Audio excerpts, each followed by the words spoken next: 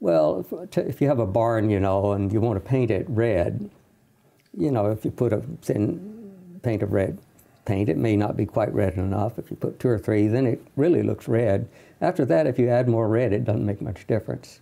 That's Dr. William Happer using an analogy of painting a barn red to explain why adding more CO2 to the atmosphere will have a minimal effect on global temperature. This is one of the more technical and superficially convincing arguments made by climate contrarians, and because of this, it's worth addressing in some detail. But before we do, some of you might be wondering who this distinguished gentleman is, and why he's talking about CO2.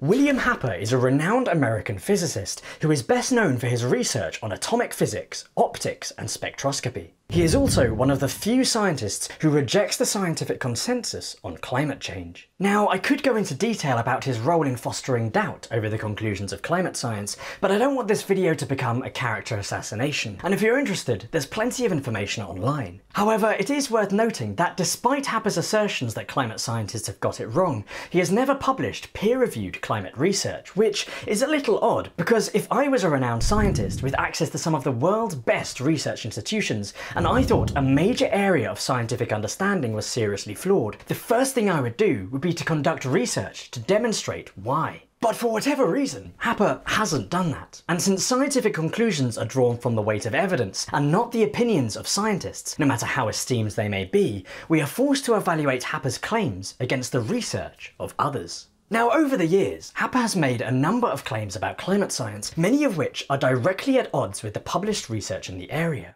These include the claim that global warming has paused, that climate models have been wildly inaccurate, and that continued rises in atmospheric CO2 will have a net beneficial effect on agriculture. I've addressed all of these in detail in other videos, which I've linked in the description, so I won't go over them again here. But one of Happer's more outlandish claims is that we are currently in a CO2 famine. We're in a CO2 famine? Famine. We have too little CO2. It seems that Happer thinks that returning the planet to the Cambrian, or perhaps the Cretaceous, when sea levels were hundreds of feet above those of today, would be an ideal scenario.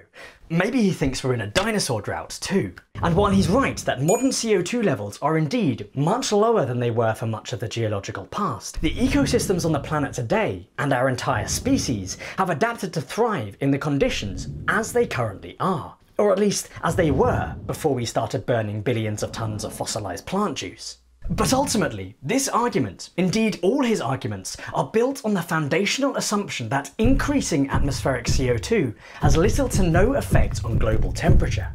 If this were the case, then elevated CO2 may well be beneficial to plants and agriculture, as it would increase photosynthesis and we wouldn't have to worry about the heat stress, forest fires, desertification, unpredictable seasonality, droughts, floods and rising sea levels which come with global warming. So this is the claim we'll focus on today. But before we do, let's hear the argument in Happer's own words.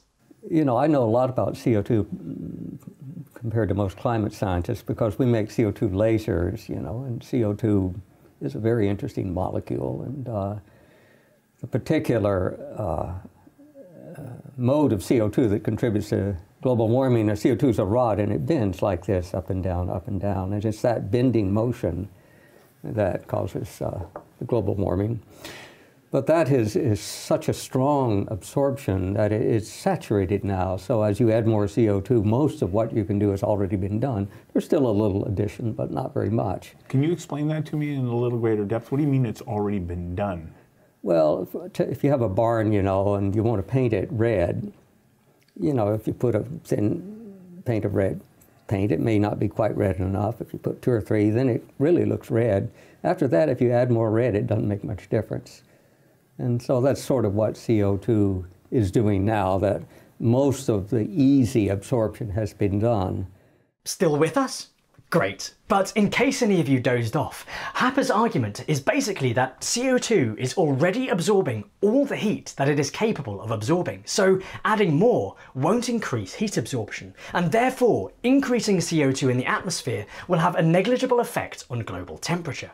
That's what Happer says, but what does the science have to say? The idea that the greenhouse effect of CO2 is saturated was first proposed by a Swedish chap named Knut Ångström, back when climate science was in its infancy and moustaches were compulsory. Another Swede named Svante Arrhenius had recently suggested that rising CO2 levels could drive global warming, but this was still hotly contested. And so, to test the effects of different levels of CO2 on temperature, Angstrom got his assistant to perform an experiment. He filled a tube with carbon dioxide and sent infrared radiation through it to measure how much was absorbed. He then cut the amount of CO2 in the tube by 1/3 and found that the amount of radiation absorbed barely changed. Because of this, the scientific community at the time concluded that the CO2 in the atmosphere was already absorbing as much heat as was possible, and so adding more wouldn't make much difference to global temperature. But there were a couple of things which Angstrom didn't know when he did his experiments. You see, he was measuring the heat absorption of CO2 at the planet's surface, where the air is relatively warm and air pressure is relatively high. He then took his results and assumed that they applied all the way through the atmosphere, right up to the edge of space. But the atmosphere isn't one homogeneous block, it's more like multiple, separate layers all piled on top of each other. In order to escape to space, heat energy has to move through each successive layer. If there were no greenhouse gases to block the way, heat would travel straight through all of them, unimpeded. But as soon as you add greenhouse molecules, you create obstacles. Every time a photon of heat energy encounters a greenhouse molecule, it is absorbed and then either radiated in a random direction or transferred into velocity during collisions with other gas molecules. Effectively, greenhouse gases bounce heat around the atmosphere like a giant pinball machine. As you rise in altitude, the air gets colder and less dense, and greenhouse molecules become fewer and further between, until eventually we reach a layer so thin and so sparsely populated by greenhouse gases that heat can escape into space. And it's the heat loss from these upper layers that determines how much heat is retained by the atmosphere. So what does this mean for Angstrom's findings? Well, even if every single photon of heat energy radiated by the Earth was immediately absorbed by a CO2 molecule near the planet's surface, the heat still has to travel through all the layers above, and adding more CO2 creates more obstacles for them to get through. The more obstacles there are, the harder it becomes for the heat to escape into space, and the warmer the atmosphere becomes. Kind of. I'm simplifying here. The point is, the absorption of heat in the lower layers of the atmosphere, the thing which Angstrom was measuring, is much less important than the absorption of heat in the upper layers. And while he was right that the CO2 at the surface is already absorbing basically all the heat that it can, in the upper layers of the atmosphere, that's simply not the case.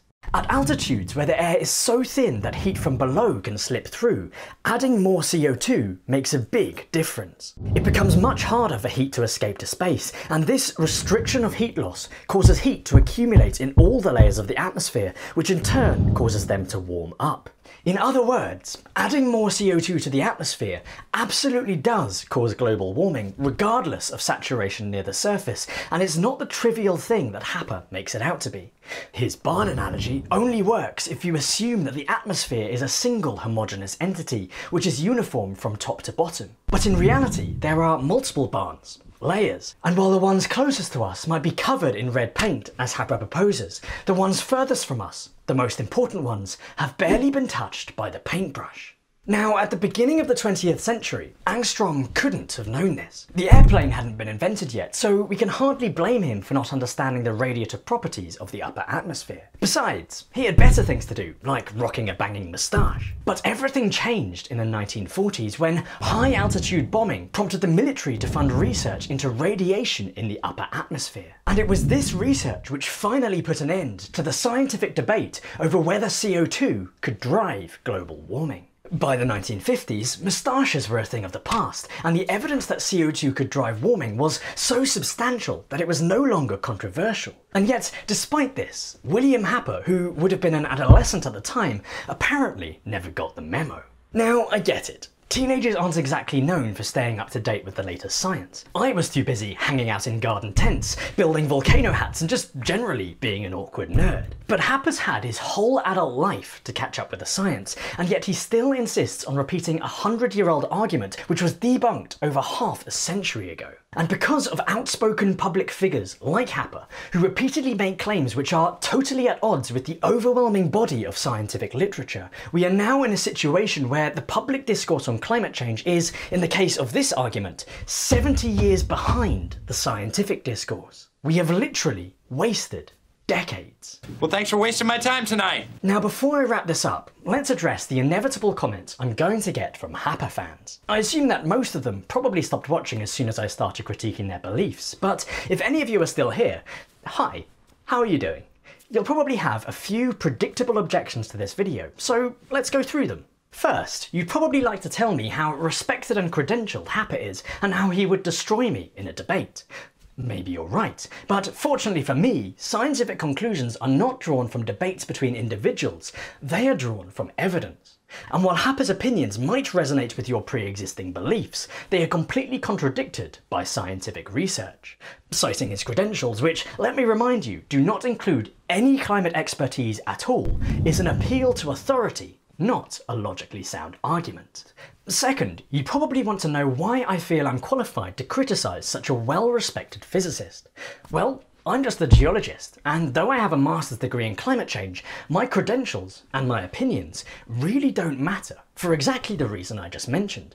What matters is evidence. The science presented in this video isn't my opinion. It reflects the conclusions of peer-reviewed scientific literature, some of which I've cited in the description. If you have a problem with it, then feel free to publish your own counter-evidence in a response paper. Strangely, that's something Happer has never done.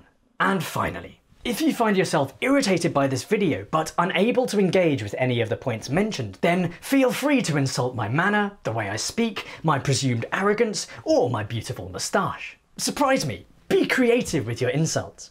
I'll take it as a tacit admission of cognitive dissonance, or evidence that you can't rationally engage with opposing views. Right, now that's out the way, it should be very easy to identify who did and didn't watch the video through to the end, and we can all have a laugh at the angry trolls in the comments.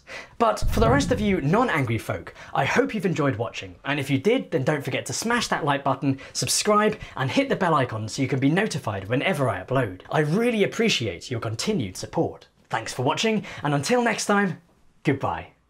You know, I know a lot about CO2 compared to most climate scientists.